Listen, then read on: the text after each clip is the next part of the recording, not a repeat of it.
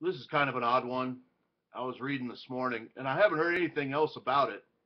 So in a way, I'm kind of asking if anybody else has heard about this story. But I saw, looking at headlines on Zero Hedge, apparently the New York FBI arrested a cop who had plans to kidnap and kill and eat women.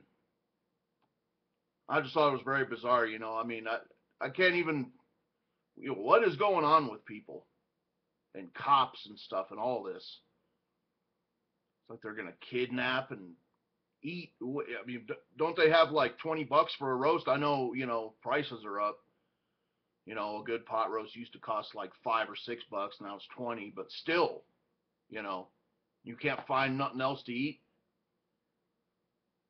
And just weird stuff going on. Here in Colorado, there was a kidnapped little girl. I think she was 7 or 8 or something. Well, they finally found who did it. Was this some crazy kid, little 17-year-old kid, and he wanted to be a mortician or something. So he grabbed this little girl, killed her, cut her all up. It's bananas. And what the heck's going on with people these days? And another thing, I was reading in New York City, Gallagher's. It's like a big famous old steakhouse there. They survived the Great Depression, but now they're closing too. Now, if you keep an eye on this stuff, the stuff that's going on today, it's not good. They're trying to make it look kind of good, but things aren't good.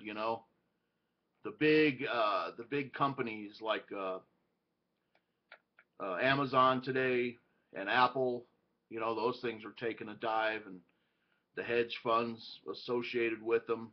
See, that's one of the things that everybody piled into these few companies, Apple and some of these other big ones, and they're really taking a dive now. So, I mean, for the year now, it's towards the end of the year, and a lot of these funds are right back to zero because Amazon fell 10% after hours and crushed them. Apple disappoints this afternoon. So, I don't know what's coming, but I tell you what, keep your heads up. Anyway, thanks a lot. We will talk to you later.